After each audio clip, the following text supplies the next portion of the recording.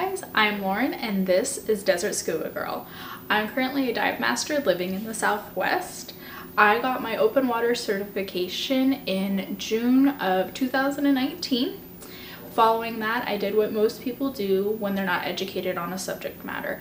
I went to YouTube looking for advice, tips and tricks, gear recommendation, travel recommendations. And one thing I noticed is a lot of these videos are done by males. So I wanted to create this channel to give a different perspective. So come join me as I talk all things diving, from equipment, tips and tricks, to travel.